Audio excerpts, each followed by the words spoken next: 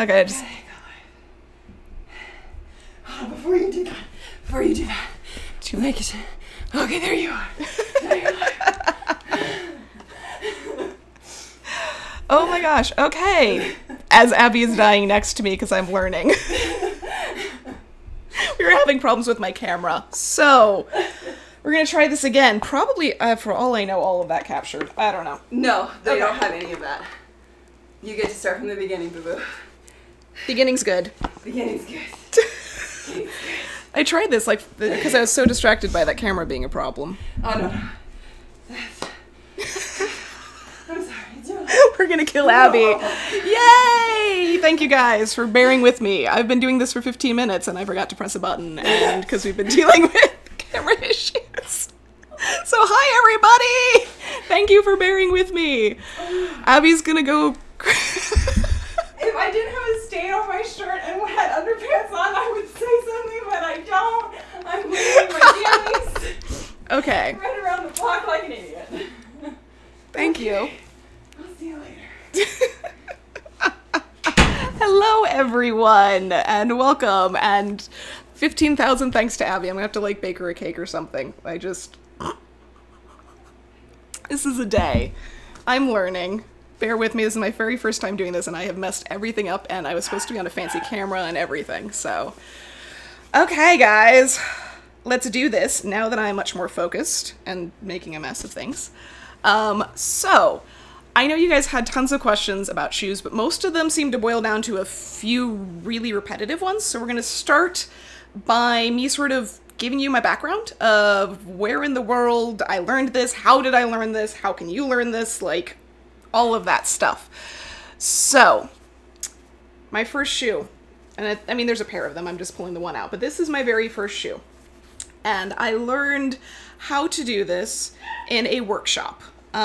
So I was fortunate enough that I lived in Williamsburg, and I worked at Colonial Williamsburg back in 2011, 2012. During those years, I took a workshop from Brett Walker, who is, or at that time was, working at the shoemaker shop in Colonial Williamsburg, and they focus mostly on men's shoes, but he also knew enough about women's shoes to teach workshops on it. So I was very fortunate in the fact that I managed, pants are the devil, yes they are, I managed to learn through a workshop. It was done weekend over weekend over weekend. And we sort of had homework in between, and it turns out I was the only person that actually did their homework. So that was fun. And I managed to be the crazy person that not only did all of their homework, but really loved it to the point where I was like, can I keep learning? Can I keep training? So I continued training under Brett up until 2015 when I moved. And by that point I had been making shoes for other people, and I had made a few dozen pairs of shoes and learned lots of different techniques, and was kind of like pushing out into the wild wonders of figuring this all out on my own. So this pair of shoes has a great story in the fact that, like I said, I made this in this workshop. It took me about 6 to 9 months to make this first pair of shoes. They are pretty terrible in terms of construction in comparison to my abilities now. But they also don't fit. Like, I can't actually wear them. They're way too big. So you can sort of compare that to this. This is a shoe that actually fits me. This is a shoe that doesn't. And turns out what it was we were learning how to do measurements in the class.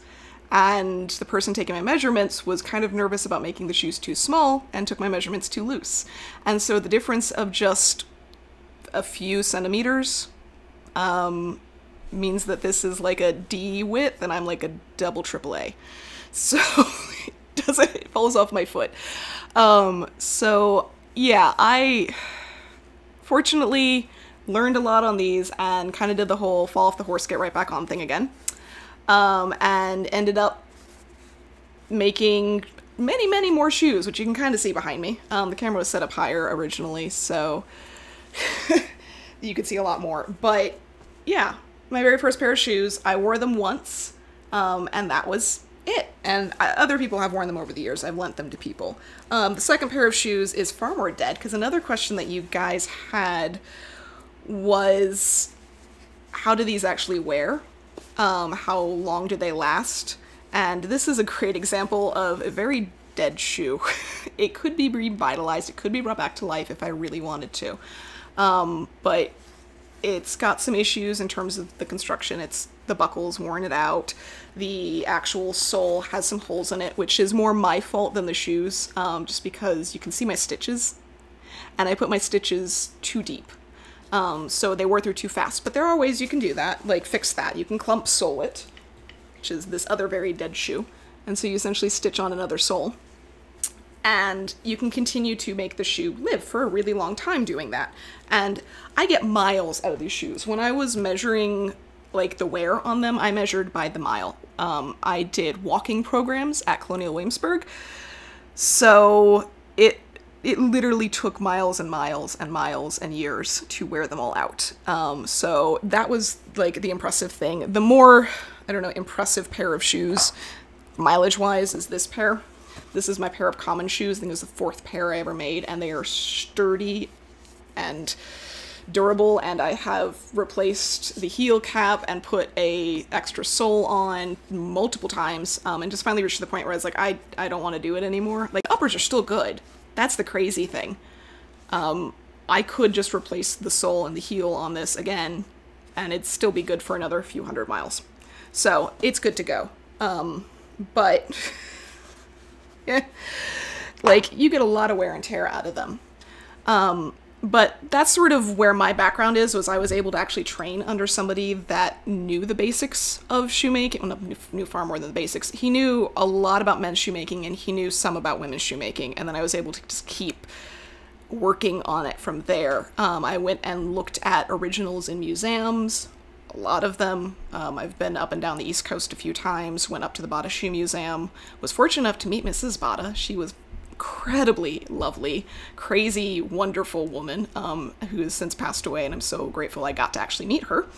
But they have such an amazing collection, and so I got to spend time there, and in, of course, Williamsburg, and all sorts of other museums up and down the East Coast. The New England Historic Society is like gold when it comes to shoes. And so I was fortunate enough for that, and then I've just kept teaching myself and learning new things, learning new techniques, like how do I deal with 19th century techniques like cementing rather than stitching? How do I deal with 20th century lasts and cardboard shanks and all sorts of crazy stuff? So I've since learned a lot of that. In terms of learning yourself in modern day, since people are not going to be in that situation where they just have a workshop nearby. I know that. I have taken a few modern classes online for like modern shoemaking, and I highly recommend, if you look up Marcel Marsan, the last name is M-R-S-A-N, he has some digital classes that you can pay and you get access to it for a certain amount of time. And women's shoemaking, modern women's shoemaking, and men's shoemaking, they're very similar to historic. The difference is that you won't find classes on how to make women's 18th century shoes, like turn shoes, how to put those heels in by hand and stitched in. But you can learn either how to pattern and cut and fit and the basic parts of a shoe for women's shoemaking. And even though it's cementing together, it's the same basic parts. It's just different techniques of assembling them, but it's all very similar, and it's a really good basis for understanding how to pattern them and how to fit your feet. Or you can do men's modern shoemaking courses where you get to learn how to do the stitching. It's a slightly different stitching techniques, but you'll learn how to use the awl, you'll learn how to use the knife, you'll learn how to use all of those things. So it's incredibly useful in that regard. So those are two different ways that you can learn modern things, and I know there are classes, digital classes or books that you can get from shoemaking websites or things like that. So that's where I really recommend that you start if this is something you want to get into. It is a very intensive thing. I pulled on a lot of knowledge from sewing, say for the fabric uppers, of clay and sculpting for making the lasts, of wood carving, so much wood because the heels and the lasts, and I never thought I would spend that much time carving wood again. It was like a hobby when I was a kid. And just everything that I know in terms of art or any craft-based things, I've ended up using those. So there's not really one single thing to learn about. Obviously, medical knowledge of feet, I was fortunate enough, again, to learn that from somebody that had learned that from somebody, and so I have a basic understanding of that. And went from there. So the hard part, though, is the tools. You can get modern versions of these really super easy. But this is my toolbox. My very heavy, massive, lots of things in it toolbox. And you don't need this much. You don't need a fancy toolbox. You don't need historic tools. I did a lot of events where I was in costume presenting 18th century things, so I kind of needed them. But what you really need is a shoemaker's knife. There are different shapes and styles. I really like this. This is a modern one that you can get pretty easily in terms of the blade shape. You can't necessarily get it with the wooden handle, but you can get this blade shape. I think even Tandy Leather sells it. And Tandy Leather also sells some leathers that are appropriate for shoemaking. They even sell sole leather, which is like tougher, sturdier stuff. But you need a knife, and you need the ability to sharpen your knife. So get a sharpening stone, a good one, a strop, that sort of thing. You need an awl. I tend to like the curved ones, that sort of thing. It's actually like curved at the end, but this is a lighter weight one that I'm able to find. It's actually a vintage blade, so it's hard to find. Like I said, all of these halves, all of these wooden parts were special made for me. You don't need that, but you can get lots of different shoemakers awls from different shoemaker sites, whether it's in the US, I really like Sorrel Notions and Findings. Sorrel is Sorrell. And in the UK, there's Caraducker, Carre, Ducker, like duck. And there's so many others too. I just know those two pretty well.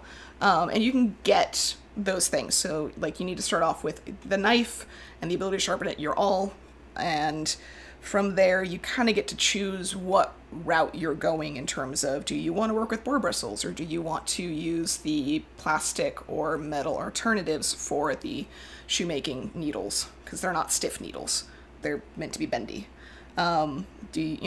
Getting things like tallow, so that way it's your grease, it's what allows you to get through with the awl a little bit easier. You'll need a hammer. This is where I really recommend going online and going to like eBay. This is a repro hammer, but I've gotten antiques pretty easily. The only thing that you will probably need to do once you get a nice shoemaking hammer, this is I think a French style, but there's lots of different shapes that you can do. You need to polish the heck out of it because it's not actually used on metal. You use it on your leather. And so you get super shiny, like you can see it as a mirror. And that is like your precious. If anyone tries to actually hammer a nail with it, you knock them over the head. The thing that you actually use for hammering nails is this, lasting pliers. Again, super easy to find on eBay and all those sorts of places.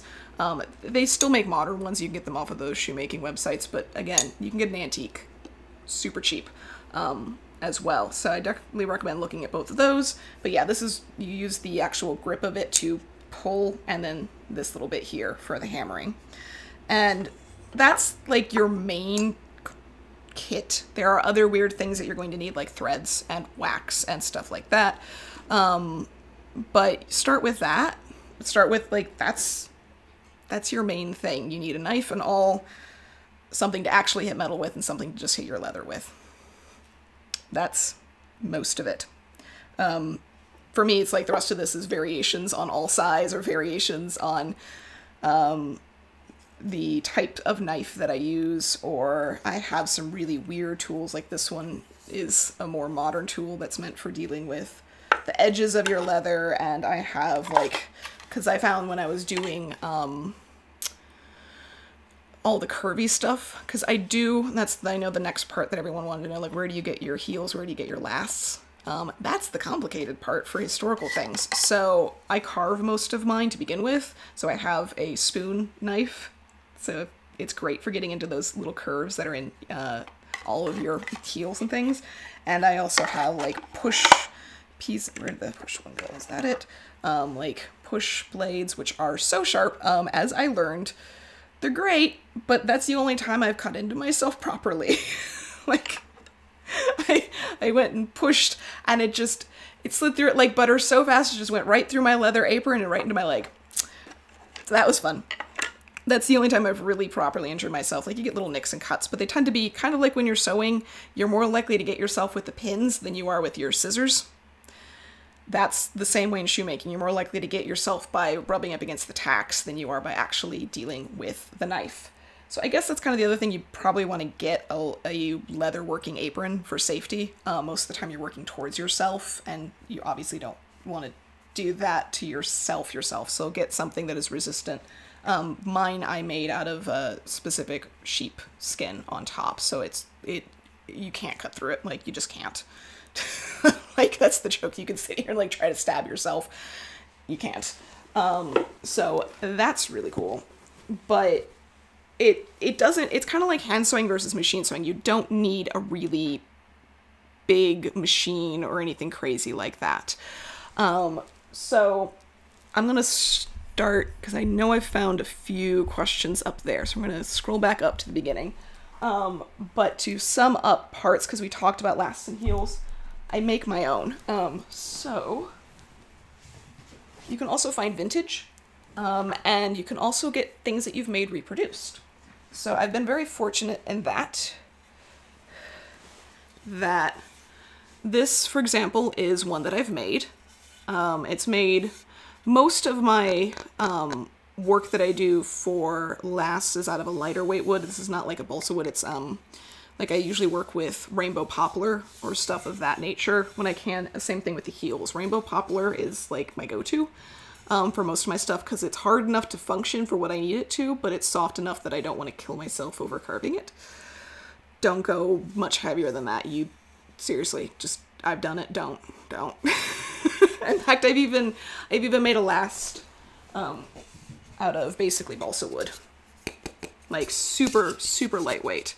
And this won't last you very long, but it was a one-off for a specialty custom size and style that I didn't have a last for at the time, and so I went ahead and carved it up super fast. So if you're only doing a couple pairs of shoes, or if you're going to do a pair of shoes, test it out, and then send it off to a place that can reproduce your last, which does exist.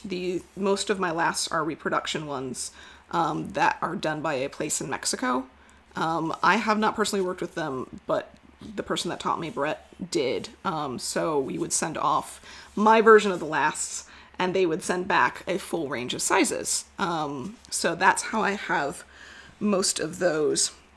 But like I said, for when I got super specialty things, like this was meant for a pair of 1860s boots that I had to make very precisely the right shape. It was meant to be as close of a reproduction as I could get to the original, so I carved this. The difficulty with this sort of thing is that it is a right and a left. 18th century are straight, meaning you got one, there's not a difference, and it changes on your feet. Like, you know, you end up very much with a right and a left shoe before too long. So you don't really get a choice in that, but I can carve my own lasts. It's not fun, but it's definitely feasible. And same thing goes with the heels. You can carve your own heels. In fact, that's what I will always choose to do. There we go. It's like, where'd you go? So this is a great example of one of the heels that I've carved. This is for a pair of riding boots that I started and was bested by. I need to go back and actually properly make them. But for right now, I use it as an example. And so again, I usually use rainbow poplar for this. It's just, as you can tell, it's really hard to carve out this sort of curve. I am not super skilled in this. I have talked to people that would be better at woodworking than I am, and they're like, yeah, those are not fun. So it's not just a me thing, thankfully. But yeah, it's definitely like, that's the hardest part, is the stuff that as a shoemaker you wouldn't have historically done. They had last makers, they had heel makers. Shoemakers had other people make the uppers for their shoes, all the fabric or the upper parts that don't require like leather or, interesting, like, shoemaking stitches. So you don't have to do that historically, but, like, ooh. Yeah, so, all right.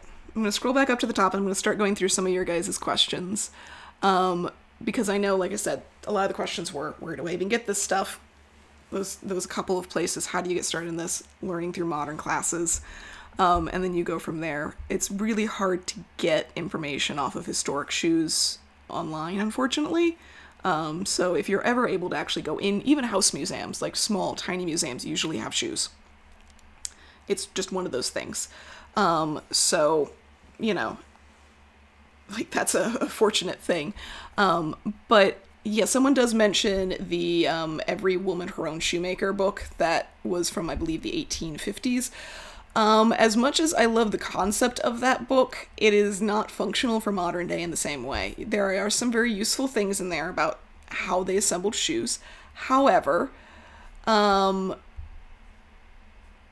issue comes from the fact that it tells you in the very first step to go to your local shoemaker and have them give you a last and the supplies that you need. So you can get your sole leather from them, you can get your upper stuff from them, you can get all your stuff from your local shoemaker. You can, obviously. So that's one of the biggest issues that I have with that book, is that it doesn't explain in modern terms where to get a last, where to get the parts that you need, where to get the supplies and the shoemaking tools and what leathers you need and all of that stuff. So, like, there's a huge gap in the fact that that book is just not meant for that. So, yeah. Give me 1 second. And let's see, what are some of the fun questions I've been getting? So I actually find that dealing with comfort, so I guess that's another good topic. I find these shoes incredibly comfortable, even though they don't always look like they should be. They are. They're just different. So you have to get used to it. You actually walk differently in the shoes. So this boot is a great example. It's a copy. This is the one that the last was made for, and it's a copy of an original that's at the New England Historic Society. We know the woman that owned it and wore it, and we have the receipts for it and everything. So it's 1864. And they, like, this was made to fit me, and I upped the size just barely. But it looks incredibly tiny and narrow in person. And that's because they actually do vertical height rather than horizontal, so the measurement overall is the same. But it's not the way we're used to seeing it. And so modern shoes tend to go very wide and very flat. And they do this under the argument that you need that space for your foot to spread. It's the same measurement, they just put it in a different way. So, plug it up there. Oh, I'm not sure that'll work, but we'll try. So that's like the constant issue that you deal with, is just the difference in where the shape actually occurs. And it's really a trick because, okay, thanks. It's all deception. So it's really hard to explain it, but it's all there. It's just the argument that you need it with your natural foot shape. And the reason for that is because modern shoes are incredibly hard. They are not flexible. They are not soft. We expect them to be like an iron cage for our foot, that our foot fits inside of them and they are a protective layer. In reality, 18th century, 19th century, and even into the early 20th century women's shoes, they're very soft. Like, this is padded, but it's just fabric. So there's nothing stopping my foot, once it has enough measurement, from spreading it out as much as it needs to, moving, flexing my foot. It's more like those knit top things, or the stretchy ones that are meant to like form over your foot. And so they fit very differently. So when people look at, say, even the heavier leather shoes of the 18th and 19th century and go, oh my gosh, their feet would have been tortured. They clearly put style over comfort. They didn't. It just fits very differently. We don't produce leather like that very much anymore. I actually, for the most part, like to use kangaroo leather. I do use calf and I do use goat occasionally, but it's usually very expensive stuff. But the closest that I found to 18th century shoe leather is kangaroo because it is so stretchy. And ironically, yes, kangaroo leather is stretchy and bounces back. That's its like main thing. But like it's so hard to actually achieve that level of comfort in modern shoes because they're so structured. So they really don't need to prioritize comfort over any sort of appearance on the shoe. They just need to learn more about people's feet and how they balance. The heels on these things are not like modern shoes. Modern shoes are completely straight down the back. Like that's one of those things, especially right now, some of them even flare out. Like that's not how, when you come down on your heel, that's not where it needs to be. That's really awkward. That puts the pressure and the impact on the back of your foot rather than actually directly up your leg. And it doesn't work and it's really uncomfortable. And I had weak ankles, and I know there was a discussion about that in one of my areas, and one of the notifications that I had of this, and the whole weak ankle myth. I had weak ankles when I was younger, and as somebody said, that's medically not even actually a thing.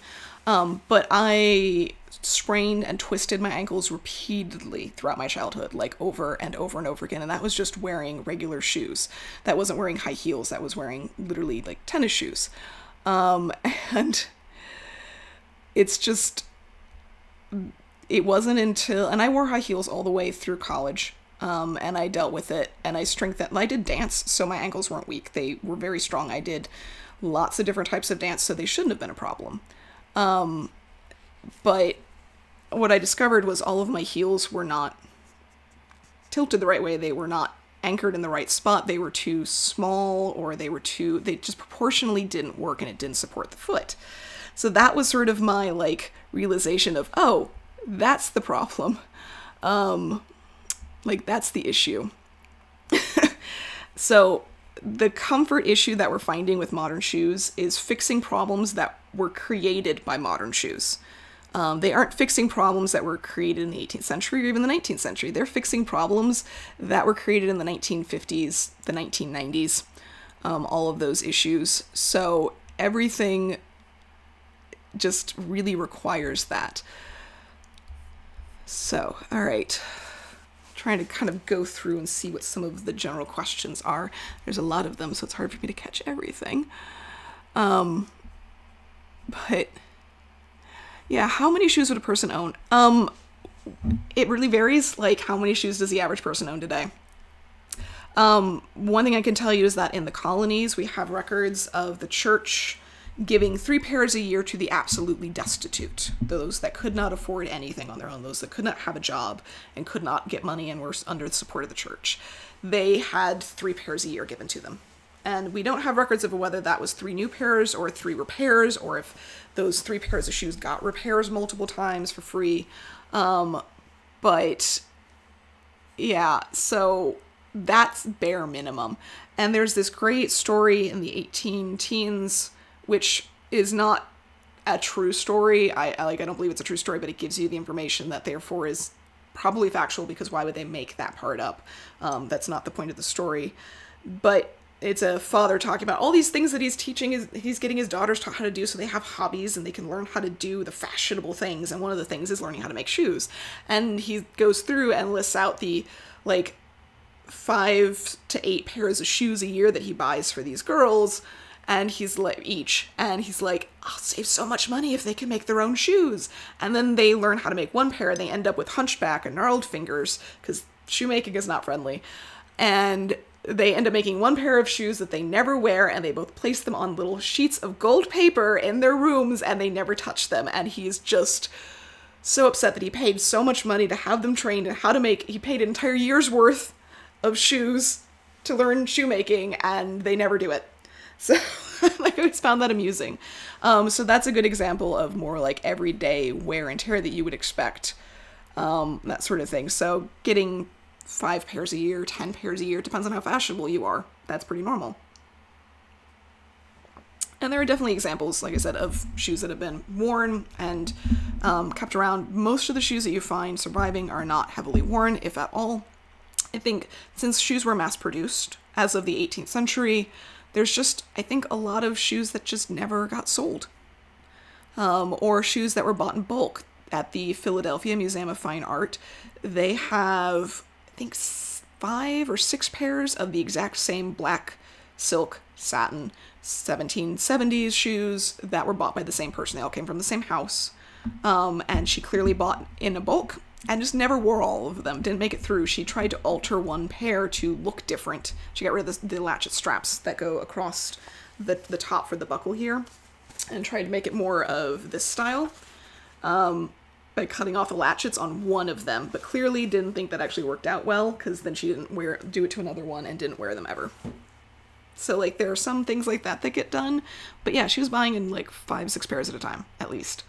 So, like, so clearly, like, she expected that, like, the reason why those survived wasn't because they didn't fit or they had problems, but just simply because they went out of style, and she's just like, eh.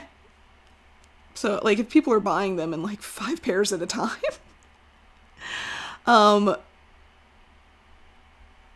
so, okay, back to the comfort thing, because I know there's still questions on that. So these are not as thin as they look. It's deceptive. Just the very edge is that thin. They're much thicker on the inside. You also have an insole, and I generally put cork or wool in between the two, because when you last over the uppers and you have your seam allowance, there's a big gap in the middle. So I actually fill it with the cushion that is a waterproofing as well. So they're very comfortable. Like I said, I've walked miles and miles and miles in these shoes. I can do heavier soles. These are turn shoes. These are as light as they get. So if you're, say, like somebody who's walking hard and heavy, that's when you go with your heavier, like, channel shoes that are, like, this has the clump sole ripped off, but that's when you go with heavier channel shoes. They're much thicker on the side. Or you go with a randed or a welted shoe. So you can get, again, the thicker sole, and it's sturdy, it's hardy, like it wears really long, and it's actually very comfortable. It's just more like wearing, because your foot's able to actually move and adjust, and you're not stuck within a hard, stiff outer. Your foot can actually move and adjust and work over things a lot easier. So when you're, say, walking down cobblestones or across gravel or across the ground, and in modern shoes, that's what constantly made me twist my ankle and lose my balance, was the fact that there was it was all resistance. If I stepped on a tiniest rock, my entire foot had to go off to the side. And so while I will feel that rock slightly in my 18th century shoes, it's not a Princess and the Pea thing. Like, you don't feel every tiny little pebble, but my foot was able to actually somewhat form over that and not just keel over. So I found it much easier walking in these shoes around the historic area than I ever did in modern shoes. I wouldn't be able to do modern heels in, like, Colonial Williamsburg. I tried a few times. It was not good. I always had to do flats. So, like, that was the difference. So it seems like it would be less comfortable, but it really wasn't. Like, you walk differently. There's, in the 1860s or 70s, I don't remember when exactly the article came out, as heels came back in the 1850s, but not everybody necessarily picked them up right away. And there was a discussion of how do you relearn how to walk. So you walk differently in flats than you do in heels. And you walk very differently in modern heels than you do in historic heels. So their description of how to learn how to walk in a heel so you don't hurt yourself, because they specify that was one of the reasons why women were hurting themselves in high heels and causing ankle problems, was because they weren't walking right. Not because of the heels problem, but they weren't doing it right, was to take a flat shoe and attach a squeaky ball where the heel should be, about the size of the heel. And you need to learn how to walk around without squeaking that ball. Which is just, like, the visual of this was absolutely amazing. It was... like, I just picture this woman in her beautiful cage crinoline gown, like, walking around her house trying to squeak, squeak, squeak, squeak, squeak. Like, it's brilliant. But it makes sense, because you don't come down toe first, but you come down very flat, and you slide forward into it, and so you get your steps that way rather than ka-thunk. Like, modern heels, you have to come down and you hit and then you move forward. And so you hit that heel impact hard, and that is what's stressful for your ankles and your legs and your hips. Like that constant impact is the problem. You can't do that in these shoes. I've tried. It's so hard to walk in these shoes like that. So yeah, you do essentially have to, like, and I did a whole bunch of videos I'll have to post, but you do kind of come in, like, you hit very much at the same time. Like, I sometimes get a little bit of a heel, but like that would be it, rather than coming bump, bump.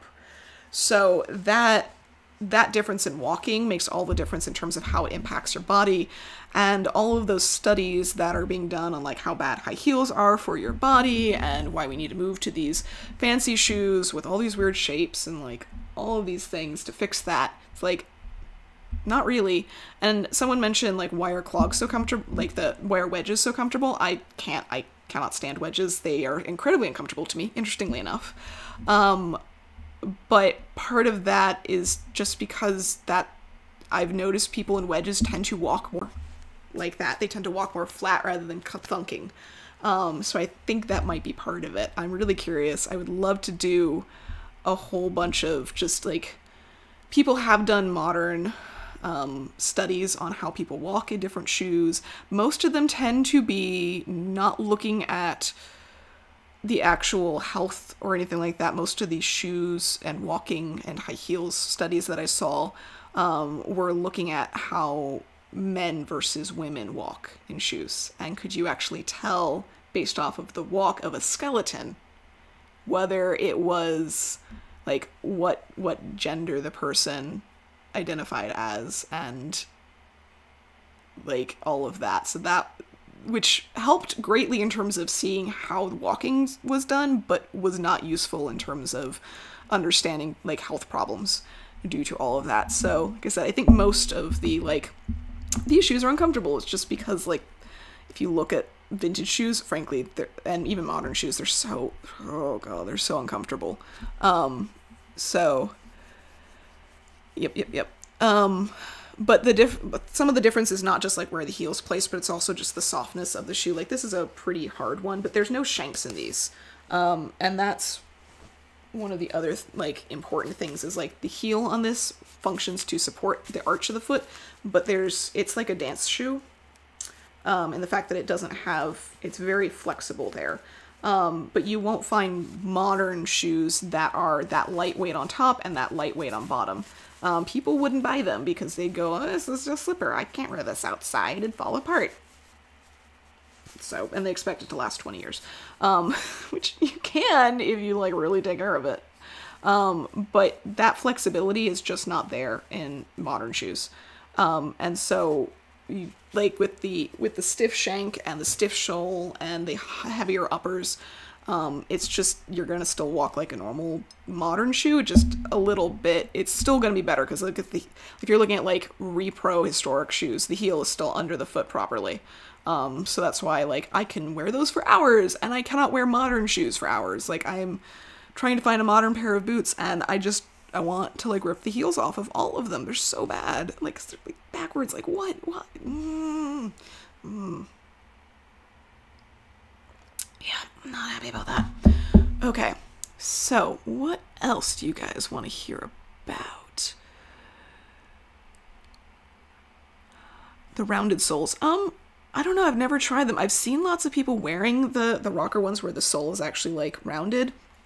And it makes some sense, but usually you have what's called toe spring anyway, which means that the toe is not flat onto the ground. You're certainly not doing that.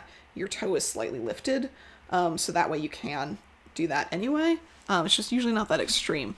But I have a feeling it's one of those things where it's better for certain medical reasons or certain types of gaits. And like, that's the sort of thing that I feel like we don't talk about or we don't learn about at any point in time, is that people walk differently and people's feet hit the ground differently. And that's not just your foot shape, that's also dependent on your knee and your hips and the strength of it. If you have like you don't have good hip flexors, you're going to walk differently than if you've, say, been doing ballet for your entire life and you can like lift your leg up, no problem. Everybody moves and walks differently and has different turnouts or turn-ins or weight, like impact areas. And nobody really pays attention to that, I guess is a good way to put it. Like, no one really spends the time to get to know that, because it's so incredibly difficult. Like those Dr. Scholl's things now where you can like stand on it and it'll tell you what sort of weight distribution you have on your foot. That's a good start, but it doesn't tell you about how you walk, which your wear pattern on your shoes can tell you a lot.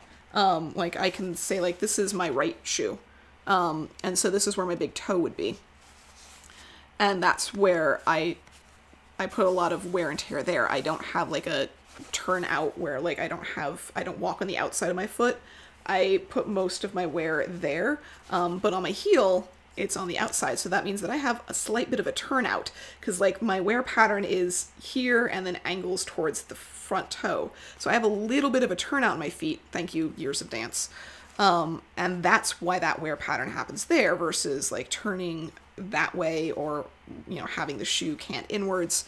So I know like where my issues are with that and like what I might choose to do to the shoes to adjust that if it becomes like painful at some point. I might need to work on adjusting my posture and my hip position rather than being like, oh, it's the shoe's fault or it's my foot's fault. It's like, it's the position of my hips that's causing that wear and causing me to have, when I have pain in my feet, it's where the big toe is, like that joint. That's where the pain in my foot happens. And that is due to the fact that I have that turnout. It's not due to the fact that the shoes are problematic. Usually, like, if they are, they are. But, like, that's stuff like that, which is, again, another thing that you learn in shoemaking. There's a lot, like, there's so much medical stuff in there that I still don't know. I'm learning as I go, and I've learned by talking to people, but I haven't taken any medical courses. I would love to, but that is not the easiest thing to necessarily, like, I just want to take a single class on feet. Where the heck do like online, where do I do that? I've looked, there might be some place now, but when I looked a few years ago, I couldn't find an example. So, but yeah, so obviously what I do is very similar to modern shoemaking, but there's different degrees of different types. So this is handmade, even when I'm cementing them together, like in the case of this shoe, the original was cemented together, which is the same way that modern shoes are done, kind of. And, you know, it's still very different than, obviously, than modern shoes. But I don't use all the machinery. I don't know how to use any of that machinery. I've learned a little bit, but there's just not that much, and it's a whole different field. When you're getting things mass-produced, that is a whole different type of shoemaking, a whole different type of shoe design than the custom ones. So that is its own thing. That so there's lots of different types of shoemaking industry as it was. So are the shoes slippery? A little bit. As you can see, like, as you wear them, they rough up, versus the ones that are, I've only worn these inside. And so this is burnished to look nice and shiny and pretty, and darkened a little bit, but you can leave the sole suede, which is this part here. I took a sandpaper to it. It suades it up so it's more like a dance shoe. So there's still some slipperiness to it. But again, the way that you walk, it makes it really a lot harder to slip in these shoes. The first few ones that I wore and I was still, you know, hitting and coming down, like I would come down and then I'd slide forward and you're like, ugh. But when I came down with the expectation of like, this is my stopper, it's almost like ice skating. Actually, in certain ways, like, or rollerblading or something, like, this is my stopper.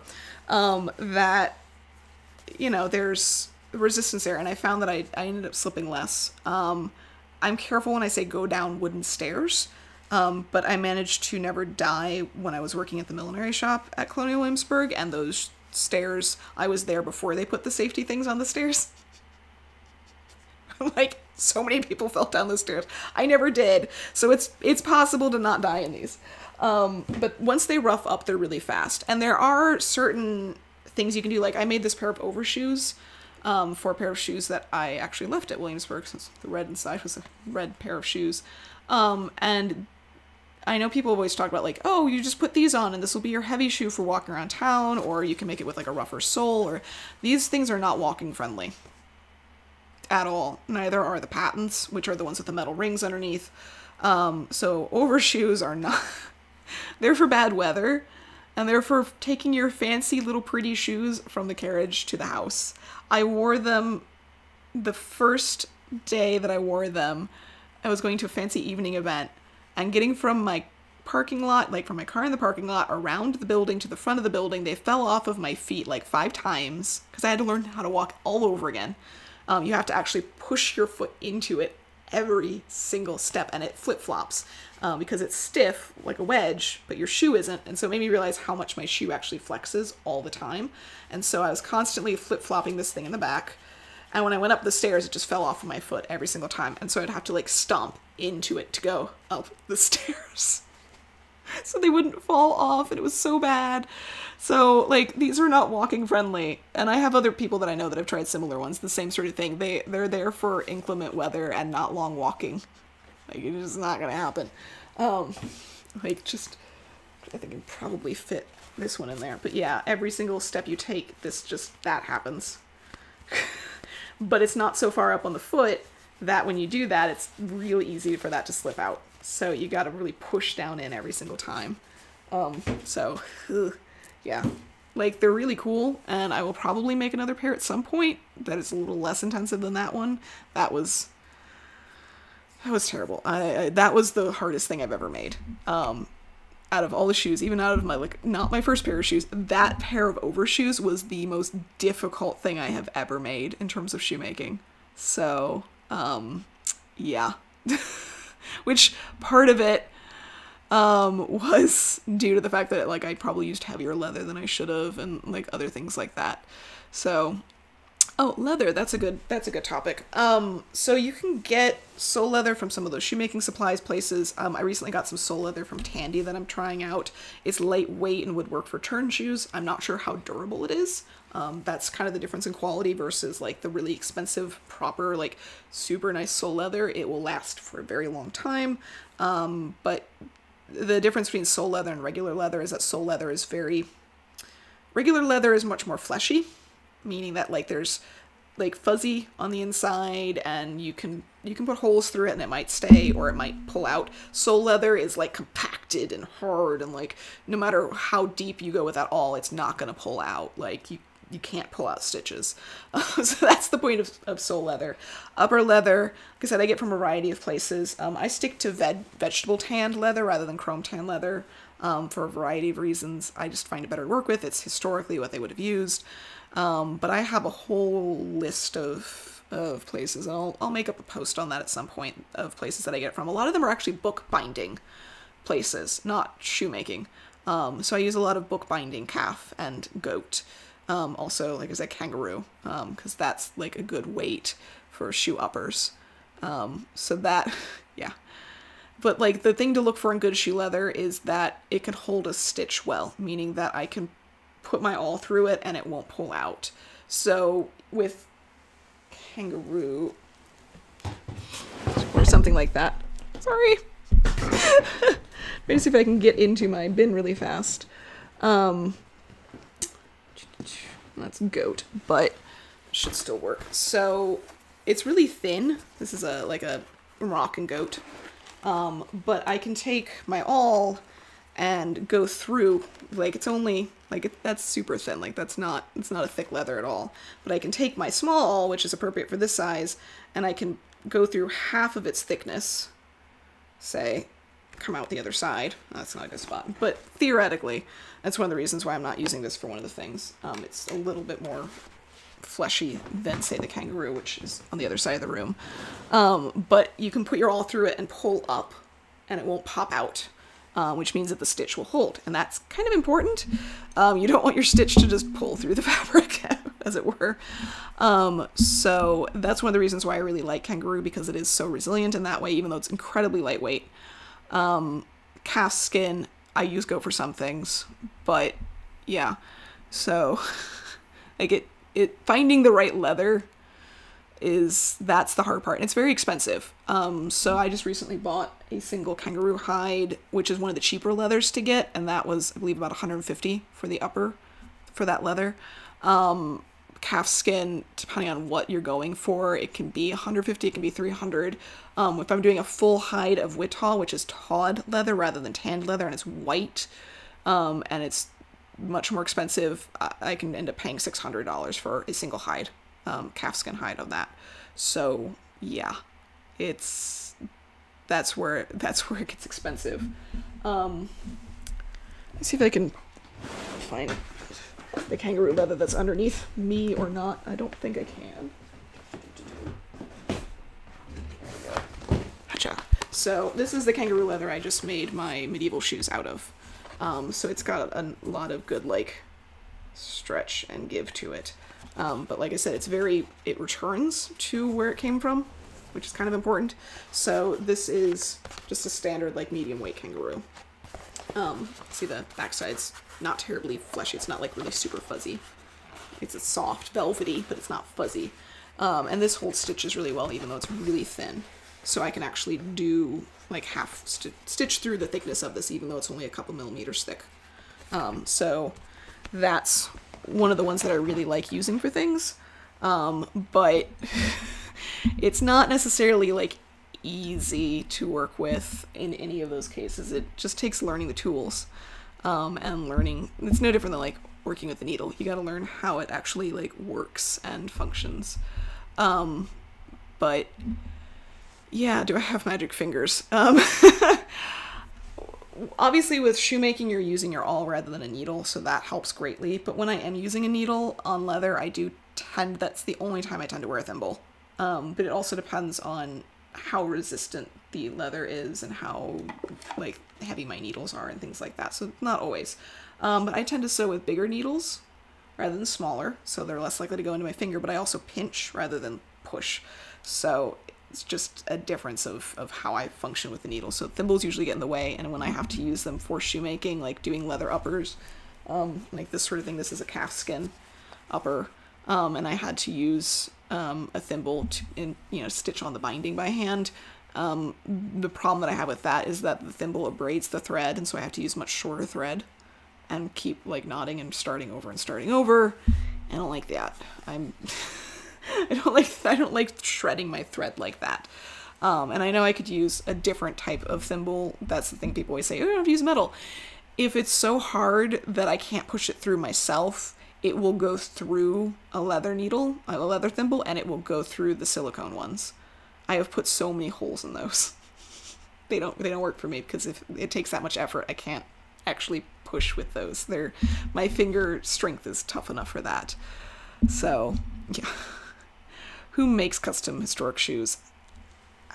For men, Sean Picard is like, he is so skilled. He started learning around the same time I did, and like getting to watch his process of things has been so cool. I don't know who makes like women's 18th century shoes. I don't know if anybody does. Like I know there are some companies that do 18th century inspired ones that do custom. I haven't tried their stuff. I don't know how custom they work. Way back in the day, there was Sarah Juniper. I originally bought a pair of shoes from her before I learned everything, and she doesn't do historic shoes anymore, so I can comfortably now say I learned how to do shoemaking because of those shoes, because they were not what I needed or wanted, and it was I spent a lot of money on something that didn't work for me. So I was like, I need to do this myself. I think she still does vegan shoes, which is like cool and all. I don't want to deal with vegan leather because okay. Sit down for a minute. Actually, I should probably be holding a teacup while I do this.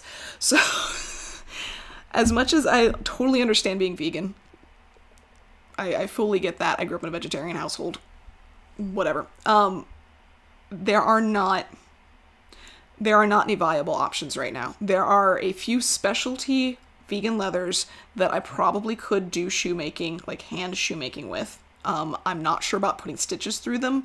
They probably have to be cemented, but they're specialty, they're very expensive, and they're very hard to get a hold of, and they're very limited quantities, and usually they're made specifically for certain shoe brands that will use them, and they aren't publicly available. The rest that are publicly available, like apple leather or PLU, those are all plastic. Apple leather has PLU in it. Most of them have plastic in them, and I don't. Your shoes don't breathe, they don't flex, they don't shape to your foot, they're not comfortable, and you leave behind a plastic shoe, that thing will never go away. I can wear these things to death, keep refreshing them, keep fixing them up, keep rehydrating them, and even the ones that I have killed, I could fix and continue to wear. I leave them in the state that they're in because they're good examples for educational purposes. But I could continue to wear them for years and years, and I have never managed a plastic pair of shoes to do that. And there's nothing, once it's ripped, that's it. Like, once you've abraded it, that's it. And they will go in a landfill. So I would much rather, like, it's much less impactful on the environment to do leather. And it's much less damaging to animals because it's a byproduct. All of this stuff is byproduct. So, like, none of the leather that I use is from animals that were specifically raised for leather. So, like, I am so much more comfortable with that. So, yeah, Christine Sostein had some specialty things made. I just don't know if they do specialty sizes or, like, custom fits. I know they do custom, like, fabrics. Like, you can send them a fabric. So who knows? But yes, look at Sostein. I've looked at other methods. I've actually purchased over the years a few different shoes from different places. I have some, my husband was in the Navy and he picked up shoes for me when he was in Bahrain and Dubai in that area. So I've looked at those and it's the same thing. They use slightly different tools and slightly different angles, but it's the same stitch. It's the same basic construction. It's like, all right, I get it, yeah. Like, it just works. Would cork have been used? So no, I haven't tried to work with other leathers just because I'd have to spend so much money to get them and they're hard to get. Like, if someone has a source for just, like, small hides of things, I'll gladly try them, but I've never found a source for, like, small things that don't have PLU in them. But these have cork in them. Like, this little part underneath here is cork. I generally will use cork or wool broadcloth to fill in the center space. So I use cork there, but I haven't, like, cork leather is not something I've worked with or anything like that. So, to weatherproof and maintain your shoes, hydrate like your own skin, because it's skin. So I burnish the bottom of my shoes, and you can use mink oil, which does darken the bottom of your shoes. You can use, there's some beeswax used in the process. Like I said, I do that inner layer, which helps on the sole in terms of either cork or wool. Wool broadcloth is really good for that, and I've got scraps of that left over from sewing, so that's where my heavy wool broadcloth scraps from years of making menswear for other people. That's where those get used. So there's things to do with waterproofing there. Like I said, my big heavy ones, these things, they're pretty, like, it took a lot of walking through puddles before my feet would get wet. And nights where things were super rainy or snowy, I would wear wool stockings, and my feet were usually pretty dry. So I never really was, like, concerned. Like, my feet stayed as dry as they would in other shoes. Like, rubber soled things maybe, like, a little bit better, but it took a lot of walking outside in very inclement weather for my feet to get wet when I was wearing the right shoes. And I wasn't always wearing the right shoes. And there were days where, great example of that. So there was a day when I was working on the tent project at Williamsburg.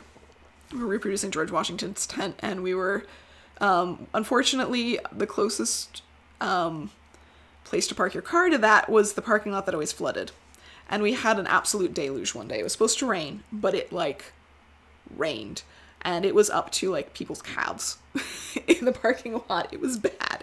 And I had, like, and I think I had my little velvet shoes on for that day and was like, nope, that's not good. I don't want to ruin these. So I wore my leather slippers because they were already kind of nearing a death point, and I figured my feet were going to get wet anyway, no matter what I did.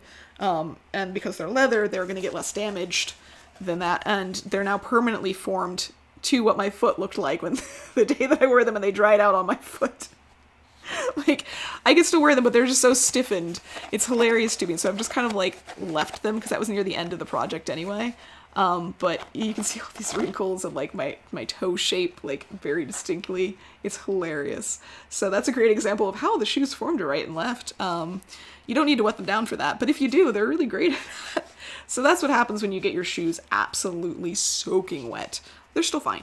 You just don't like put them on heat or anything to dry. Just let them dry by air. Like that's the key thing with anything with actual leather. So yeah. Yeah, sheepskin. That'd be an interesting experiment. Sheepskin, like I said, can be rough and tough, but it doesn't wear in the same way that cow or calf does for sole. So yeah, cork leather for bags. Actually, I ordered a cork leather bag that I'm really curious to get next year. So like I'm curious about those things, but right now I haven't found anything that's a good option. So yeah, the hard part though, learning shoemaking. Yeah, because that's the question that kept coming up over and over and over again. And it's just like, you got to take your own path on that. My path is not feasible for anybody at the moment. I'd like to teach more, but yeah, making a book on it. And I did actually write kind of a book years ago. It's on Blurb. So it's like 18th century turn shoe making, like how to make 18th century turn shoes or something. Like it's not a step-by-step how-to. So it's definitely not titled that, but yeah, I think it's just 18th century turn shoes.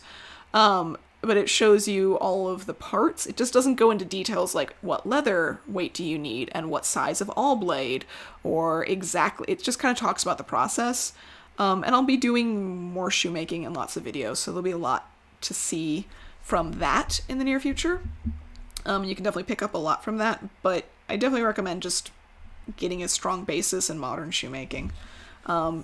Because the stuff that you need to understand is like how to fit to the foot, how to measure the foot.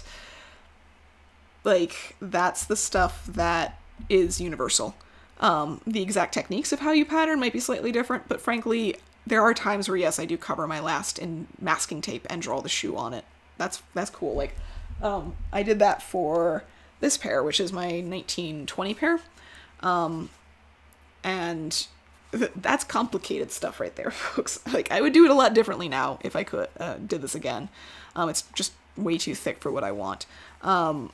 Everything just too much bulk, so I would definitely rework that. But this is not something that I'm going to do on a paper pattern. I wrapped it in masking tape, and I drew all the lines on the last and took it off and like flattened things, because you're working in 3D. The leather will stretch and work around, but you kind of need to know how to account for that and flatten out your pattern.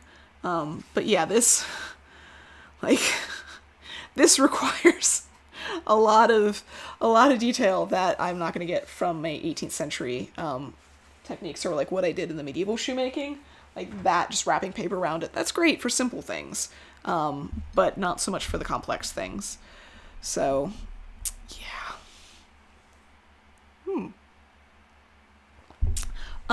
Actually, interesting note, wooden shoes filled with straw for warmth. I haven't seen straw in records, but I have seen wool, like just straight wool. So that's actually one of the things that they talk about a lot in the 19th century, is that they will have inserts, kind of like extra insoles made out of wool that you will put inside of your shoe. And that's another way to prevent like the cold or the damp coming through, because they were like stupidly concerned with warm, dry feet in the 19th century. Like, a good chunk of my thesis, my master's thesis, was written on that. Really concerned about it. And so having insoles, and you can actually still buy them today. You can buy just wool felt insoles. Totally, highly recommend them. Super cushy, super comfy, keep your feet warm and dry. So if you have any of those issues with your shoes, you can still get those. So that is, yeah.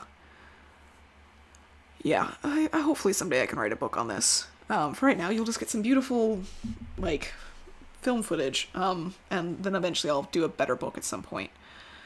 But the one that you can get off of Blurb, you can get a PDF of it too, which I highly recommend. Like, I don't even know what the prices are for their books anymore, but the PDF is still really cheap.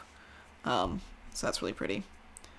But do they have proper winter shoes? It depends on the era that we're talking about, whether they specifically had winter shoes or not. When you reach the 19th century, you see that a lot. You see fur slippers with, like, elevated things. So, like, that's... and that sort of thing. Actually, you can see one of my new beauties. So I've finally admitted that I'm allowed to collect some antique shoes. So this is an 1860s boot. And this is a sturdy as hell boot, as I like to call it. Look how thick that sole is. It's doubled. Like, it's got multiple sole levels. So this is a great example of, like, what do you do for sturdy shoes? This sucker. And the elevated toe in front, because that was something they were concerned about, having toe space, and they were concerned about not having thick enough soles to deal with the wet and the cold, and all of that. Like, this is what they did, and so that's why I actually ended up getting this pair of shoes from Witchy Vintage, because they're a perfect example of, like, healthy shoes for the 1860s. How to be healthful with your shoes. Have leather uppers. Like, they're super lightweight still. I'm gonna hydrate these before too long. I think they really need it. But they're still, like, about the same weight as, like, my kangaroo or really light calfskin, but, like, that's got a hefty in there. It's big, chunky sole. It's done. It's actually done as a channel shoe, which I did not expect. I thought, looking at them, like, oh, it's got 2 layers. They probably just did a welt. It's a channel shoe, which is just crazy to me, which means that they literally stitch straight up through into the inside of the boot, which you could only do in this time period because of this elevation. Like, I was like, how do you channel shoe an 1860 shoe? That's a terrible idea. Like, you have to because you have to actually get inside of the shoe to do it. It's, because you have to have tiny, nimble hands for that. So these are a great example of, like, sturdy winter healthy shoes. That would be, like, good walking shoes for that era. Comparison to, say, like, the same era. This thing where it's just, like, lightweight wool cotton uppers and some pretty things and, like, lightweight soles. Like, the sole is heavier than it looks, but it's also pretty lightweight still. Like, that's the difference. So they do definitely have different styles, and they work for different things, different amounts of wear. No different than today. Like, we have different types of shoes for different things, and there were winter boots in certain eras, more and more so as you get into, like, boots becoming fashionable in the 19th century. But yeah, so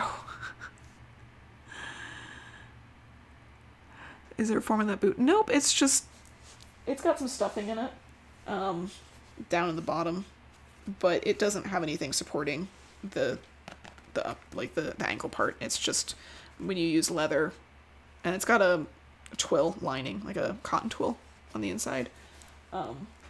So it's just stiffer than some of the others, but, like, you know, so there are some that are stronger, stiffer than others, and there are some that are just floppy fabric. So, like, this one is only upright because it's got stuffing, literal just stuffing in it. But it just doesn't go up all the way. Like, there's some leather stiffener along the buttons. You can see, like, that's where I've got the Wittau in there, to make sure that there's enough resistance there. And like I said, that's an exact reproduction of an original pair, so as close as I can get. It's not exact, but yeah, interesting. All the different ways that you can keep your feet nice and warm. Cool. Interesting. So, yeah. Yep. Yeah, you can do multiple layers of leather on soles. You can do single layer. You can make it super thin. You can make it very thick. The only thing you can't do is do a really thick sole on a turn shoe, because you literally turn it right side out. You start it wrong side out and you gotta flip it. It's gotta be lightweight enough that you can actually, like, fold that leather and turn it. You can then add more to it. You could sew another sole on. But, yeah. Roman times or earlier shoes, you see that they just have different types of wrapping techniques. So because they weren't necessarily doing, like, shoes like this, they're doing, like, things that are more like a piece of leather that wraps around the foot in different ways and sometimes gets partially stitched. They just have ones that wrap up higher and wrap differently, or you can actually wrap. And this continues all the way through until modern day, and you still see it in certain areas. You can wrap fabric or other leather around your feet to help prevent that. So, I mean, no different than, like, spats. That was the, like, very elegant, refined version, like, using, like, the early 20th century or late 19th, you know. You can wear spats over your shoes to protect your feet. Actually, spats go back all the way to, like, beginning of the 19th, but, like, that more so than anything. Protecting your shoes. Ooh. just making sure that they dry out slowly and then clean them off. And like, you can get shoe cleaner, get luster cream, which is a hydrating, and just do that every time that they've encountered that. It sucks that you have to keep doing it, but it's gonna be like just making sure you remove and start over again. But yeah, like, shoes are engineered. That's the best way to think of it. Like, even historical ones that are super lightweight, there's so much engineering that goes into it. And it's just that historical shoes are hug your feet, modern shoes encase your feet. Like, that's the biggest way to think of the difference.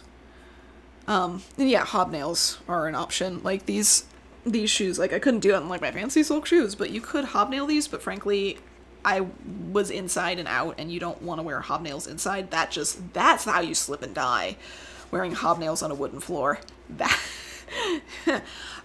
So if you were, say, in a position where you were doing entirely outdoor work and you needed more traction on ground, especially wet ground, yes, hobnail. But it, like, don't overdo the hobnails. That's how you slip and die. So I have always avoided those because I've never done anything that required that much outdoor. Like I said, literally just I walked and walked miles and miles in these in lots of inclement weather, and they've all held up over the years. Even the lightweight ones, like, you know, super thin slipper things like 1820s, like this sort of style. They're very lightweight, but they're not as lightweight as they look. It's deceptive. This is when they were like super concerned about feet. Like they had an absolute uproar over women's feet being exposed and too lightweight and all of those things. But you kind of see why. Like, they're super. Actually, the insole is pulling away from this. Hi, I can show you some fun things inside. If my insole is coming off. So the insole is a separate piece that's added later. Let's pop this wrong side out for a second. So you can actually see these stitches on the inside. So, oh, that was one of the other questions that I got a lot. Where do you start if you want to make historical shoes, other than starting with learning how to do modern ones? If you want to learn how to make turn shoes, this is the better type. Start with Regency ones. Start with flat. Start with no heel. Or medieval. Because it's the same thing the whole way around. So you're learning that shoemaker stitch and how to deal with your awl, and that sort of thing. But you can see this is where the stitch starts, and then this is where the stitch ends. So you're going halfway through the leather, so that way you don't actually see it on the outside. And so there's nothing visible. Like, you can see on some of these, down at the toe it's a little more visible, like a little bit of a ladder. There you go, that's actually pretty good. So you can see where my stitches are as they go through the leather, but not out of the leather. But this sort of thing. And honestly, these are the antique lasts that you can find online on like eBay. The most tend to be at that range. So like, this is a antique one that I've based some of my stuff on. It's probably Regency era, like early 19th century. Though it's a little bit weird. I'm still trying to figure it out because it's super well worn on the bottom, and that's not typical for women's shoes. So they must have been doing, like, either channel shoes or something else with this, or maybe it is a men's last and they were doing welted shoes. It's not for women's turn shoes. You don't go through. You don't actually tack all the way through. It's one of the things that I learned pretty early on. So if you use the big tacks like they're used to doing for men's shoes, you leave holes all around your shoe. So, like, that, let's see if I can find an example of that. I don't know if I can. Like, I got most of them to close up on this, but, like, there's still some little tack holes. And then you can see I went way too shallow on all of my stitches. So I learned a lot in this, but there's, like, some little tack holes in some places along there. And that, I learned, is not something that I ever saw in originals. So they don't actually go all the way through into the last. So I switched that. So the fact that there's all of this wood eaten away on this last means that they were either doing channel shoes or welted shoes. So this might actually be a men's last. But either way, the toe is starting to square just a little bit, so it's probably like 1814 range, 1815. This is one of the ones that I made a repro of and then sent it off, and that's what my current lasts, my flatter lasts that I use, are done with. And sometimes you find vintage ones too. Like this is a vintage one that I worked up to be the size and shape that I needed. It had more leather on it originally, so I've actually worked most of that leather off. Most of it's not mine, it's somebody else's. But it allowed me to reshape and reform. Because that's like step 1, get a last. Step 2, make it actually fit you. That's the joyous part of that. Because you use like your instep leathers, things like that. Sometimes they're built into the shoes, like the shoe lasts. There's the like wood part that pops out, but this is what allows you to fit it to your foot. It's like that first step, that's one of the hardest, is getting something to fit, getting it patterned right, and all of that. And that's something that is universal between whether it's modern or historic shoes. So you can learn that either way from the start and learn all of that. So what do I actually fill the tackles with? I try not to make tackles. That's the key now. I try not to go through and make holes on the exterior. So the only big ones that I've got are down the...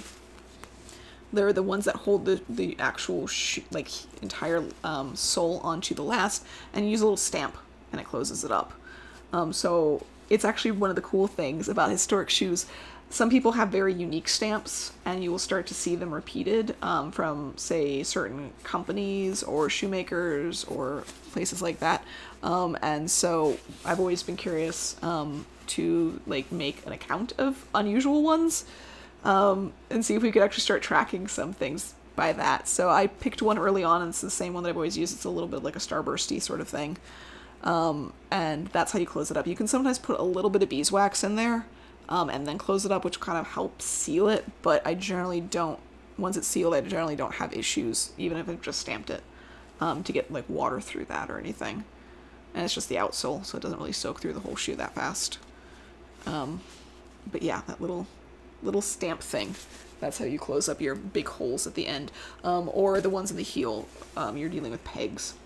That's how you actually hold the heel stuff on as like a backup to the stitching.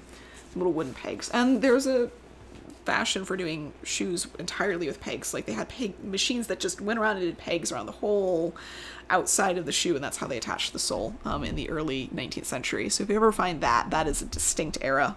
Like we got rid of that when we started doing cementing.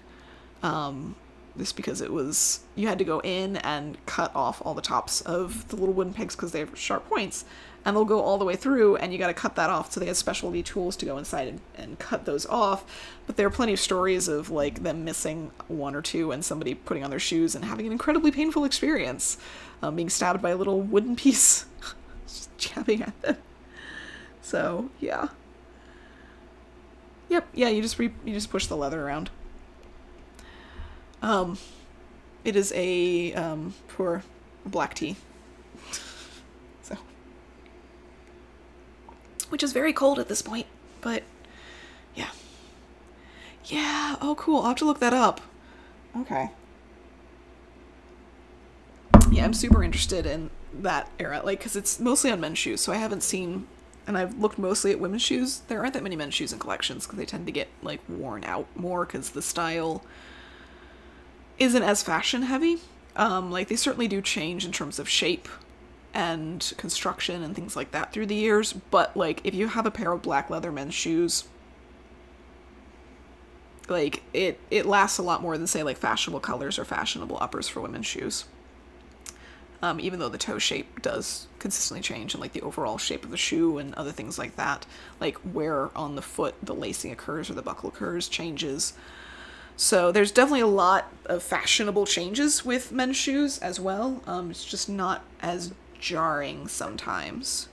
And they're not as distinct, I guess. So this is actually a great example. This is one of my favorite pairs that I've made. And this is, I can pinpoint this to 1816. So this is a great great example of like super fashionable, super distinct style. It's based off of an original, which is at Colonial Williamsburg in their collections. And I can date it so well because the original actually has its little paper stamp up there, and we can specifically, like the address that's on it, I went and looked up the company, and they are only at that address between, I believe, 1813 and 1816 or something. Like they moved in 1816, so they would no longer have had that stamp. They would have had the new address on their stamp after 1816. However, this shoe has a square toe. And my argument that I've been finding from fashion plates and finding evidence of that way was that the square toe starts to come in 1815, which is way earlier than most people supported. In fact, this particular pair of shoes, I had a great argument with the long gone Janet Arnold, who had also looked at these shoes years ago and had declared them late 1820s. And I went, no, I think they're earlier. And I went and looked up that label, and lo and behold, has to be no later than 1816, because they moved. So if I can start pinpointing like 1815, you start seeing the square toes, that means this has got to be 1815, 1816. So like stuff like that where you're able to date it precisely, but like this is such a distinct style. Like guaranteed this would not have continued on. That might be why those shoes survived. It's because like this is super trendy style. Like it's really cute, but by the time you reach, you know, the 1820s, it's different. Like it's the same, I use the same last, but it's a very different style and shape and plainness, and like there are certainly bows or rosettes that go on this, but like how high it goes on the foot and all sorts of, like this is so distinct. This is a couple years of fashion. So if it didn't get bought and worn in those first couple years, it's gonna be like all those crazy shaped heels right now. Like if you don't wear them out, you're gonna be like, what was I thinking? Later. So there's plenty of examples like that. Alright, what's some other fun things? I'll wrap up with the last few questions before I leave you all, since it's been a little over an hour now. Probably go to about an hour and a half. So, fashion loan that influences shoemakers of today to make shoes that are so uncomfortable. So I think the same reason that shoes today are so uncomfortable and problematic is the same reason that clothing has all sorts of bad fit issues, or like we constantly talk about, why do you not put in decent sized pockets? It's because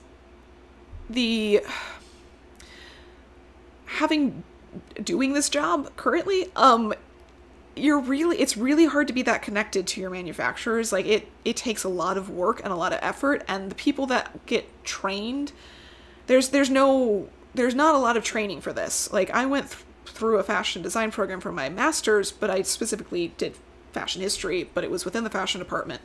And they don't teach shoemaking there. They don't teach shoe design. That is its own special thing. So there are schools for that will teach some classes on it, but it is not nearly as widespread. So people may end up getting into designing shoes, but have never actually done shoemaking. No different than there are plenty of people that design clothes that have never made clothes. And it usually is really obvious. We said that in theater all the time. There are plenty of costume designers who design beautiful things that we could never actually physically make. And you can tell the difference. So I think there are a lot of people designing shoes that have never made shoes, and don't actually spend time getting to know feet or how they need to work. And so there's just a disconnect there. And when things are normalized, you have to fight constantly to get things to be done differently. And it's just because there's concepts of, oh, this is the way that we're doing it. It's like, yes, I get that, change it. Like, don't do it that way. And it is a lot of effort to get manufacturers to completely change how they do things, do completely different techniques or shapes. Like, they're just used to doing those same shapes, and they're used to doing it for modern shoe shapes. Stomach's growling. So I think that's a big part of it, is just you're not seeing somebody make the shoes who then wears the shoes or gives them to a person, or like sells them to a person that lives nearby, and they will give them feedback on their shoes. There's such a disconnect between the designer, the manufacturer, and the customer. Like there's so little feedback that occurs, and so little understanding, because that's just not how the training works. So All right. What are some? Oh, geez, you guys suddenly asked a lot of questions while I was getting distracted on my little thing. Best brush. Shoe care. There are some people that do some wonderful shoe care videos. I am not an expert on that, but I know there's some wonderful things out there. I did not knit my sweater. It's from Cezanne, like most of my sweaters lately. So wonderful French fashion company that does like very like, you know, eco-friendly stuff. So that's one of the reasons I love them. Yeah, graphic designers designing clothes. Yes, 100% yes, that. So making clothes to go with costumes. A little bit of both. I made these because I had to for my thesis, and then I made a gown to go with them. My 18th century shoes are never made to match outfits because I have too many. Both, I go through too many shoes and I have too many outfits. So I just usually try to pick things that go with them, but they didn't coordinate like we do with modern things. Like that's a very 30s, 40s, 50s concept of match your shoes to your purse and your gloves. They didn't do that at all until then. So like I'm less concerned with matching, and some things are just like universal. You know, when you're talking about like, yes, I have a plain 1830s white silk satin slipper. This goes with all the things. Do I want to wear this outside in the rain? No, but it goes with all the things. So, like, that's the sort of thing that you know, occasionally I do make them to match. Like the 1920s shoes were made, when I was designing the whole outfit, I did it all together. But I generally will make shoes that I like, and I will just try and pick colors that I like, because then that's the colors I've already got in my closet. So a little bit of both. Other great shoe manufacturers. I honestly don't know. I don't do a lot of historic shoe stuff outside of that. I make most of my own stuff. And for very modern shoes, the brand that I tend to use most often is Everlane. I've had the best luck with them. But again, same sort of thing. I really love their brand in general for all the things, because they're super, like, straightforward and very clear about all of their products and where they come from, and they're very good quality. So I really like Everlane for modern shoes. But they still fall into all the weird heel stuff. I'm like, why? So I usually just get their flats. Yeah, bone folder. Oh, yep. Bone. That's used for rubbing and burnishing. I also have burnishing sticks specific to different colors. And then other weird tools that I have, like, you gotta get a rasp and a file, but that's like your local hardware store. They got it. It's no different. It's the exact same that it was for centuries. Where are my other burnishing sticks? Buried at the bottom of a very busy. I don't know. They're down there somewhere. Hey, there's one. I have an antique ebony one, which has these weird little blips that are there for getting the sole corners. I have another antique dark leather one, and I had to make one. Where is it? Because when I'm doing light leather, these will actually stain it and burnish it and darken it. So I had to make this one, which is out of, I'm not remembering the American word for it. Lime wood is the UK word for it. I can never remember the American word, but lime wood. So I made this out of lime wood, and that's what they recommend in the 18th century. And I made this based off of shapes that are in, like, I think Garceau, The Art of the Shoemaker, which is a great book when you're learning how to do shoemaking in terms of you've already learned a little bit. It didn't make much sense to me until I actually learned shoemaking, and then I had to ignore some of what he said because he wasn't a shoemaker. He was just talking to them, and sometimes they communicated improperly or made stuff up. I don't know. But yeah, this is my little, like, what I use to smooth down white heels. So when I'm doing, like, tall heels, this is what I'll use to actually smooth that down, because that's the hard part. Heels are the hardest part. That, like, eventually, guys, I'm gonna do, like, this year, hopefully, a video of making another pair of shoes with heel, and oh my god, I do not look forward to that. Like, that's the hardest part, is getting, because you stitch the heel cover on, and then you put the heel in, and then you stitch all the way around this, and you have to, like, really work that down. That was the other problem that I had with my first pair of shoes. I tried to use the silk on this, like, this is a silk, ribbed silk, and I tried to do that on the heel, and I could probably do it now, but for a first pair of shoes, that was like the wrong choice. Like, leather is your friend. If you're doing a first pair of shoes, don't go for like, I'm making fancy silk uppers. No. You will struggle, you won't keep them clean, you will be unhappy about it, you will pull things wrong, it's harder to fit, it's harder, like, you'll rip it, Don't be like me and do silk uppers for your first pair of shoes. Do, like, leather or wool. Like, my second pair that I did wool, so much better. It's like with clothing, don't start with silk, start with, like, wool or something. It's much, much friendlier. Basswood, that's the other term, thank you! Yes. Oh, horses' hoof picks. Oh, that was always one of the most satisfying things that I've found with horse riding. I don't know why. That was weird like that. Yeah, limewood, basswood. Yep. Yep, yep. Awesome. Thank you, guys. Because I use so many different types of wood depending on what thing. Like I said, rainbow poplar for heels. You can go lighter weight for your lasts, depending on how much you're going to use them, but you need something tough enough to actually not break or warp as you walk. But not so tough that you, like, want to murder yourself while you're carving it. Ask me how I know. So, yeah, on the hard part is you gotta make two of everything. Same thing with the last. Like, that's one of the reasons why, like, what would be the easiest thing to start with? Regency, because they still have straight lasts. So, like, and you don't have to worry about having two of everything. You can have one last, and, like, it's good for both shoes. One last, no heels, stitched all the way around. Same thing with medieval, but medieval's right and left. You could probably do straight last and no one's gonna care, being truly honest. But finding lasts that shape are really hard, so you're gonna have to build that up.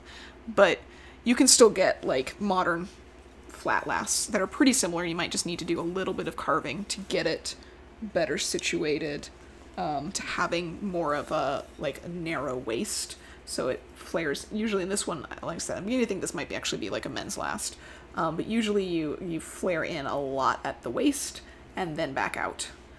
So that's some of those things that you'll need. Yeah, so, alright, most recent shoes that I made. The ones I did a video on. Where'd they go?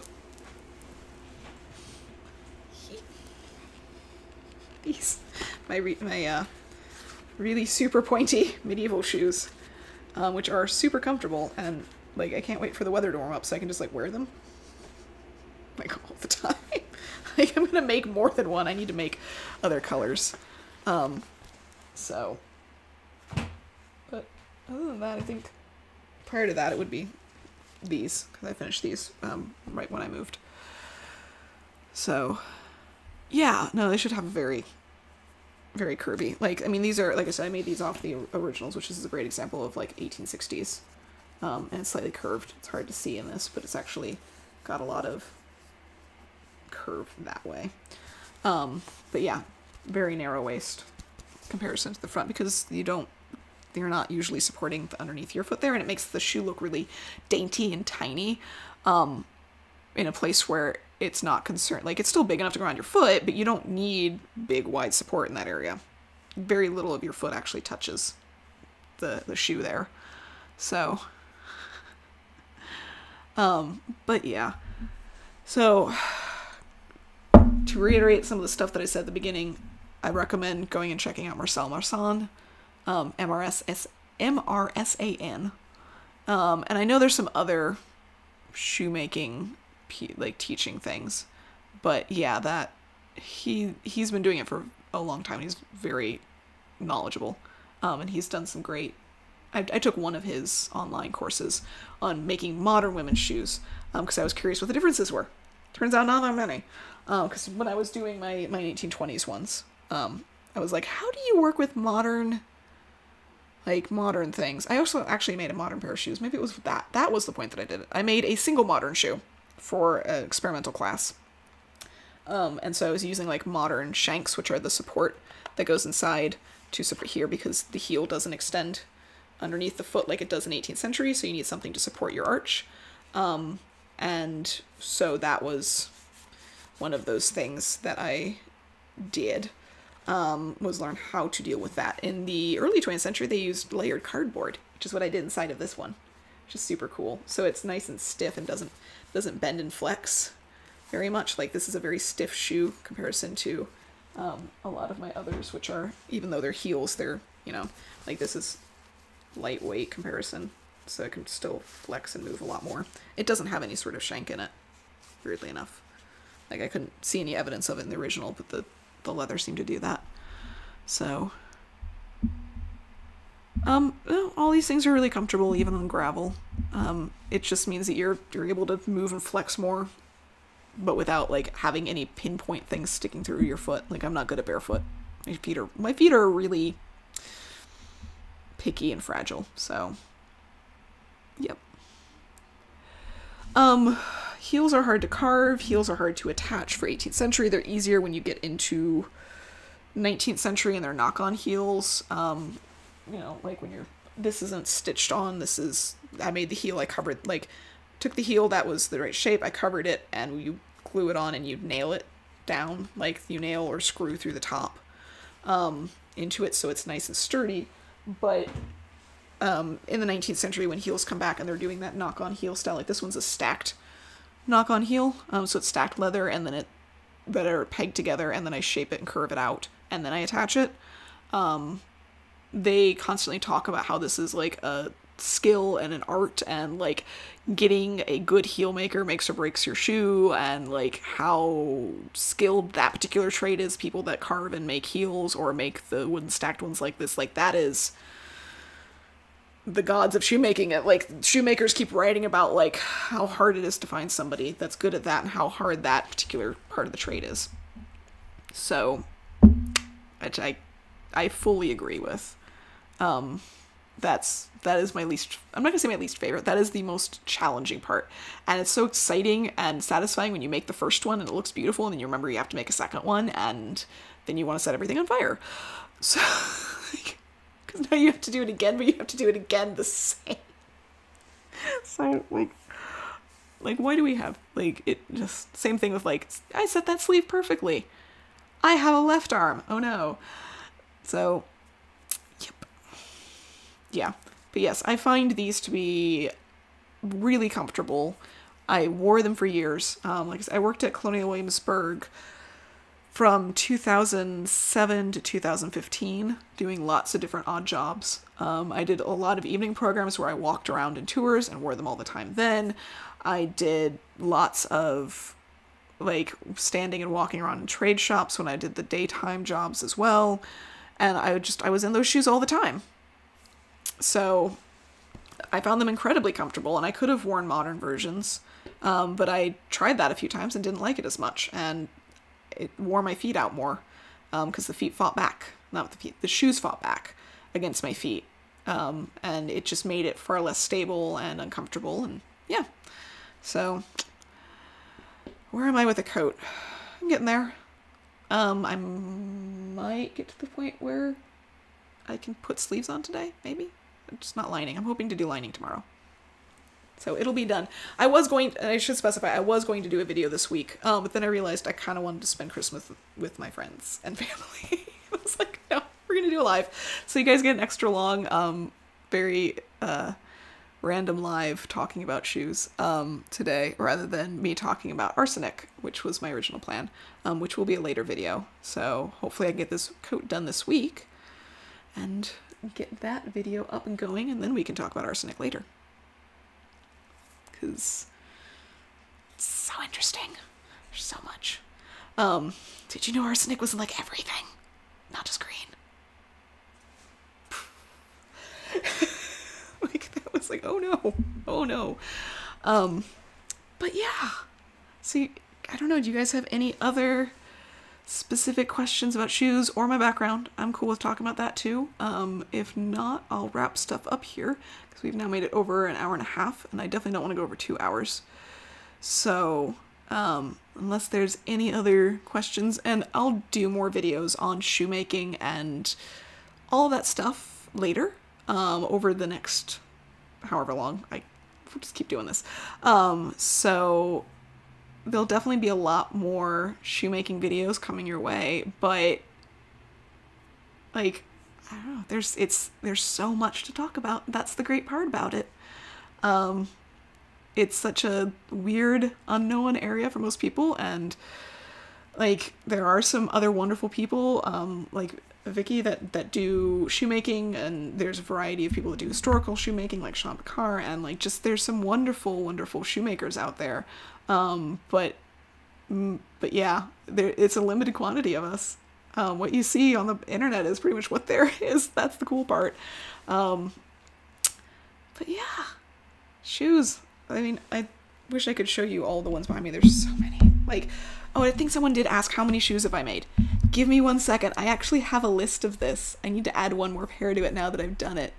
Where are they? 1, 2, 3, 4, 5, 6, 7, 8, 9, 10, 11, 12, 13, 14, 15, 16, 17, 18, 19, 20, 21, 22, 23, 24, 25, 26, 27. I've now made 28 pairs of shoes. That I can remember. Because part of it's I've made shoes for other people, and of course I don't see them anymore. So it's harder for me to remember because I've made some shoes for my friends over the years. I made some shoes, okay, I do have her on the list. I made some shoes for some customers, some of which don't even realize they have shoes made by me because I did them under my teacher's name, where he was busy with lots of things and I was picking up women's shoes, and so I was handed partially started shoes to finish. So I've made shoes for people that I don't even think realize I made shoes for them, which is pretty cool, which is very like historically accurate, like your apprentice making shoes for the company. So okay, last few things. Old shoes were triangular. It's just all deceptive. I really want to get into like some 1850s crazy curvy shit, so like it's just gonna be crazy stuff. Like just those are so curvy and weird. UK versus US, they really don't differ historically. I've never really seen them be terribly there's a discussion in the mid-19th century that UK shoes are clunkier and more healthy than American shoes, but I think that's like all of the same styles were available. It's just what women chose to wear was because they're more like farm women rather than like women are just like, no, it's cold, it's damp, I'm wearing these shoes, I'm tired of being cold and damp. And when you went to America, you went to suddenly all these, like, people didn't necessarily travel to the countryside as much, I don't think, and so they saw these women in the city wearing these dainty little shoes that like they got sick, and they didn't actually get sick from their shoes, but they said that. So I don't know, I haven't seen terrible differences between them. How do you deal with wide feet? Stretch your shoes. Get a good shoe stretcher. Get some shoe stretch spray. Find shoes that do not have stitching or other weird things across the joint of the foot or wherever you need to stretch it. Just make sure you go with things that are like this is a great shoe for stretching. Very easy to stretch. There's nothing interrupting that. This is not a great shoe for stretching. We have piping and binding and things that will not stretch and lots of stitching that will not stretch. Don't do this. And learn to love your shoe stretcher. So yeah, we'll definitely do more shoe college. We'll definitely do more like shoe videos, and I'll do a walkthrough of all of that at some point. So let's see what else. Oh, videos on fitting menswear to female bodies. So many planned. That's the other thing that's in a pile over there. I'm doing, since you guys are here, I'm doing the next thing I'm doing in terms of that topic is I'm doing a 1920s suit. And I'm very specifically aiming it towards talking about fitting menswear to less than ideal men's bodies. Because not all men have ideal bodies. And sometimes women like to wear menswear, and non-binary, and dealing with whatever your body does. Nobody has, like, we have the same problem in women's wear. Why should it not be like that in menswear, that like your body is not ideal for that era or that shape? No, you're fine. We're gonna work through it. We're gonna talk about it, and I'm gonna show you how to fix it. So yes, where have I gotten my antique shoemaking tools? eBay, lots and lots of eBay, and some gifting from people. Some are reproduction, like these things are reproduction, all halves from different. I should ask who did this. It's been a while. Like, it's been a long time since I've had those made. But yes, walk through the shoes, haha.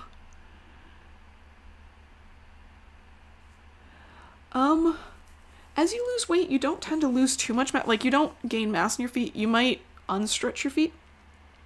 So the width thing is based off of, it's kind of like your fingers. If you do this with your hands a bunch, they will start to stretch out, and you will actually be able to do that further.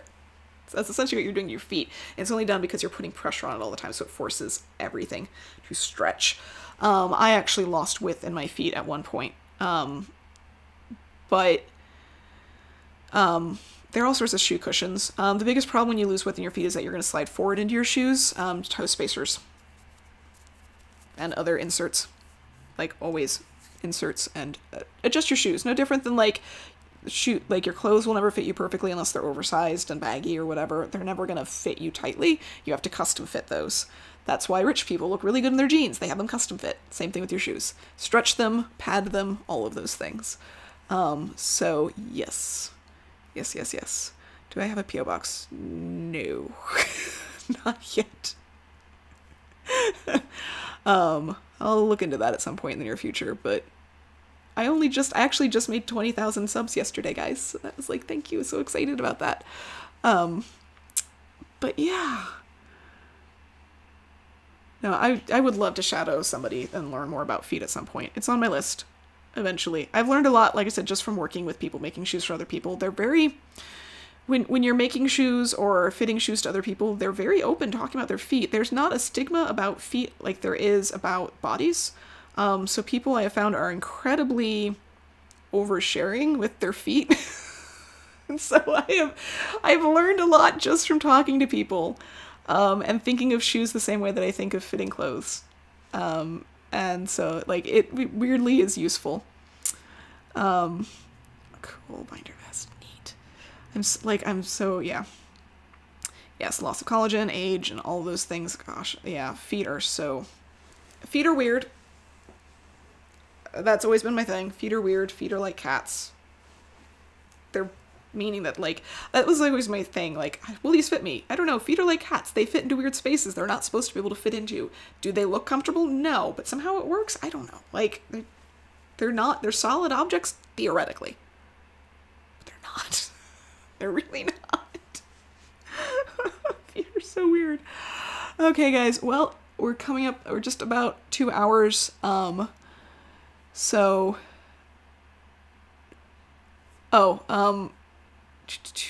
They cannot be shrunk. Shoes cannot be shrunk. Once it's like stretching out your body, your skin. Even living skin, it's hard for it to come back. So yeah, but you can pad out the inside, so you just can't actually make the shoes smaller. Do I have a favorite era? I have so many. I love Edwardian curvy stuff. I really love the crazy 1850s curvy shoes, but I don't really love anything else about the 1850s. So, like, I can draw shoes with cats coming out of them. That'd be funny. But I really love, like, that. The reason why I made that 1920 shoe is just that is like, pinnacle design for crazy stuff going on then. So yeah. Oh, cool. Oh, massage. I didn't even think about the fact that you'd have to think about feet in massage therapy. Like, that is a very specific thing. So, yep. Okay. Awesome, guys. So, thank you so much for hanging out. This will go live after I'm done with it. It'll go up. So, if you missed the beginning or anything like that, it will be there later as my video for the week. So, thank you, guys. Feel free to keep asking questions. I'll try and keep track of comments and answer some questions that people might have in the future. So if you're watching this later, don't worry. I will still love to answer questions for you guys as best as I can. Some things may be too complicated and may just end up in later videos with all of that. But yeah, thanks for hanging out. It was great to chat with you guys. And have a wonderful holiday season.